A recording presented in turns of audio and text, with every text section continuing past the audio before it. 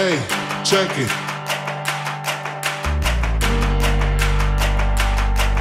Hey, check it. Put the place up.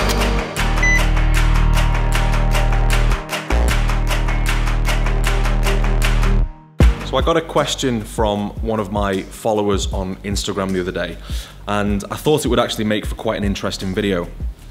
The topic I think is quite relevant for the sport of tennis. So today's video is all about answering this question that I got from Steph Carpentier, who I believe is a tennis coach over in Belgium. I'll attach her Instagram account here. The question was, do you have any tips to get buy-in from tennis players? I feel like a lot of tennis players don't feel the need to go to the gym. All they want to do is play tennis. I have players at my club who are between 100 and 200 in Belgium, so a pretty decent level, but they only want to run long distances. So I thought that question was really relevant, and today we're going to be discussing exactly that. I've come over to Cheshire Barbell this morning because Neal is back for one day before he heads and flies out to Dubai for next week's tournament. The plan is to do a gym session with him here before heading over to David Lloyd in Speak, where we're then going to do some work on backhand return and serves. We've then got a little bit of a meeting. So as well as answering this question from my perspective, I also intend to speak with Neal himself and also one of my younger tennis players, Ant, who's currently 14, who I work with, just to try and get their take on it, what their thoughts and opinions are on answering that question. So I'll put some footage on of the sessions from today and I'll get back to you guys shortly. But in today's video, we're going to be looking at buy-in for tennis players with regards to their physical and athletic development. Put the place up.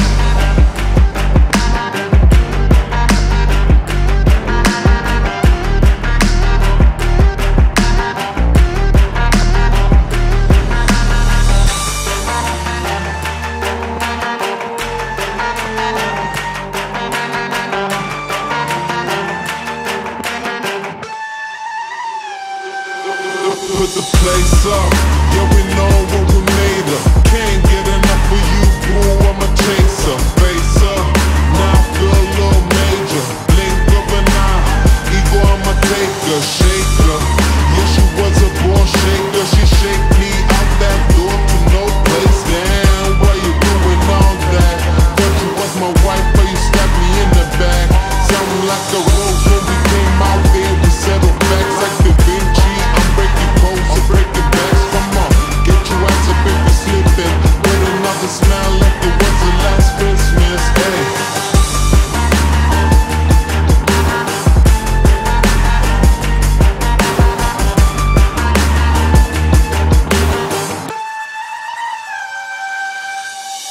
So I spoke with Neal during the duration of the gym session, and I'm kicking myself for not recording it actually. I wish I'd have actually asked if I could sit down with him and get this on video, but I'll answer on his behalf anyway, and I'll give you guys an insight into his answer to Steph's question. So Neal explained to me that when he was a youngster prior to going to LSU, he played a lot of football and he would practice tennis maybe 3 times a week throughout the week. Generally, and he started to take it more seriously once he started getting feedback from people about how talented he was for the sport. But generally speaking, physical development as far as we're concerned, Tennis Strong is concerned, and the videos that I'm putting to you guys at the moment is concerned, is that he never really took physical development from an athletic perspective, you know, strength training, interval training, etc., all that seriously in the early days. Obviously that would have changed when he was at LSU, but as his career has developed, it's generally become more and more serious. Now, Neal has certainly never neglected his body as such, but since working with myself, he's certainly started to take his physical development more seriously.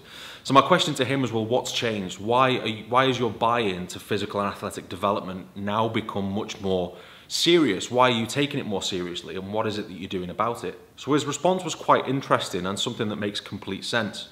He said that generally, as he's progressed through his career, he's always had to look up at those who are ranked above him, those who are winning Grand Slams and those who are doing better than him in the ATP rankings, and try and find out, you know, what is it that they're doing to be so successful. So as Neal has progressed through the ranking system, I mean, at the time of this video, he's currently ranked 29 in the world. As he's progressed to the ranking that he currently has, he's having to look at those who are going out there and winning Grand Slams, for example.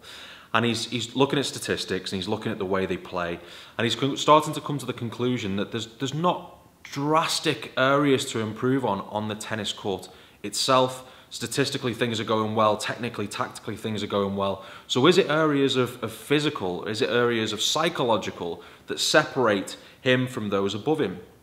So generally speaking, as he's become more and more experienced, physical development has become more and more important in order to get his ranking higher, get better results on the tennis court.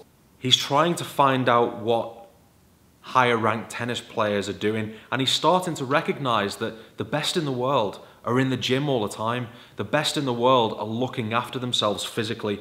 They are warming up correctly. They are training with the aim of trying to improve performance and reduce risk of injury. So this is starting to become something that he's a lot wiser to now, just under the circumstances that he himself is in.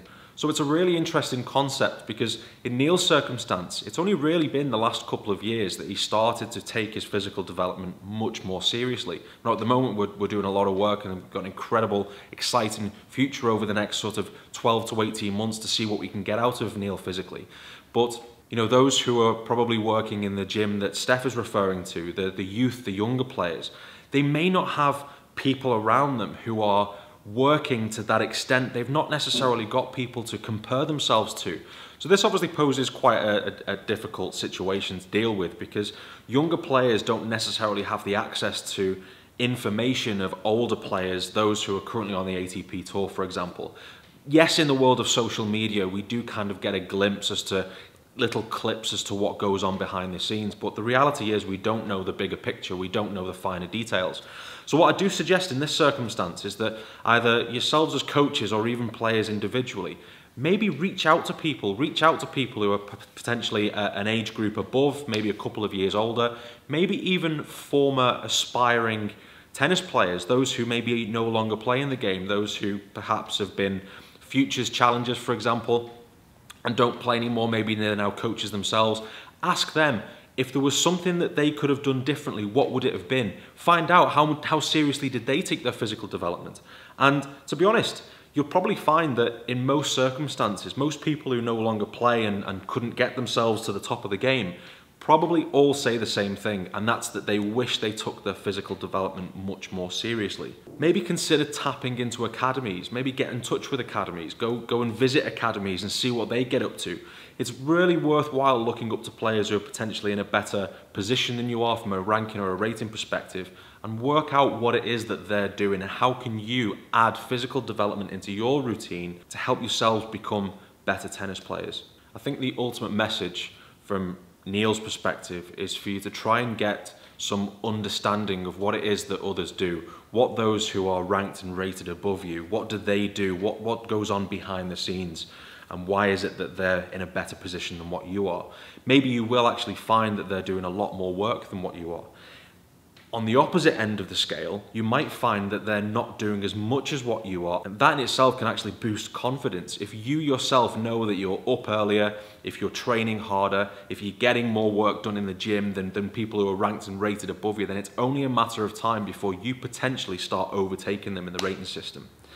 Anyway, I will touch base with Ant shortly. We're going to head over to the tennis court now and do a little bit of work on backhand return and serves. So I will touch base with Ant. I'll get him to have a little bit of a chat with you guys to kind of see what it's like from the perspective of a 14-year-old and why he is bought in to developing himself physically.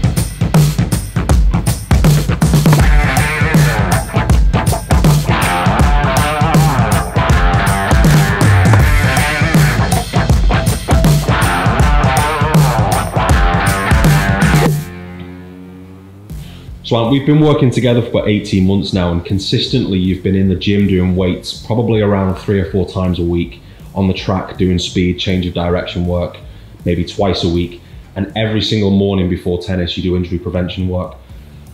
Why is it that you're so committed to doing the development off court and not just wanting to play tennis all of the time? You need to get stronger off court so you can be better on court to play tennis. And if you do stuff off court, you've got less chance of getting injured. What makes you aware of that? How do you know that? It's obvious that the people on tour, they train. The people who don't train, they get injured a lot more. But even if you still do train, there's still a chance of getting injured, but it's less of a chance. A lot less if you make those parts of your body stronger. And who's made you aware of that? How do you know that that's the case? You, my dad, and it's obvious to know as well. Okay. So your tennis coach, your dad has bought into the idea. Yeah. Obviously I've helped educate you on those facts. What about the reward? What have you experienced on court as part of the process of you working hard off court? I'm a lot faster now because we did so much squatting. I'm a lot faster and I can move around the court a lot better, get to drop shots, and I just feel stronger.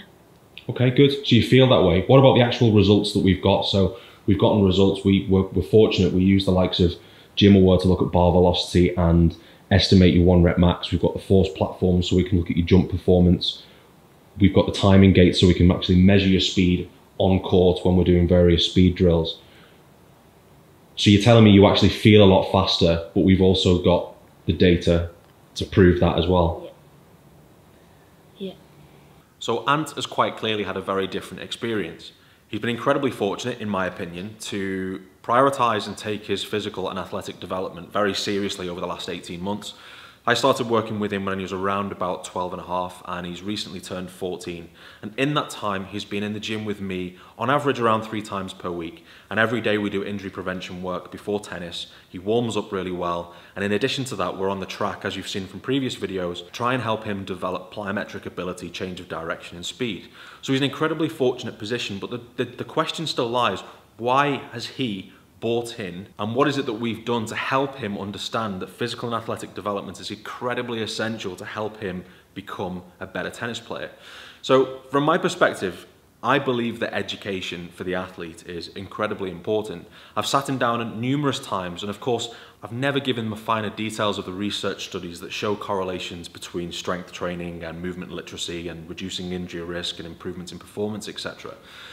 However, I have obviously explained the significance of injury risk and how we can try and prevent that by training a certain way, etc., etc.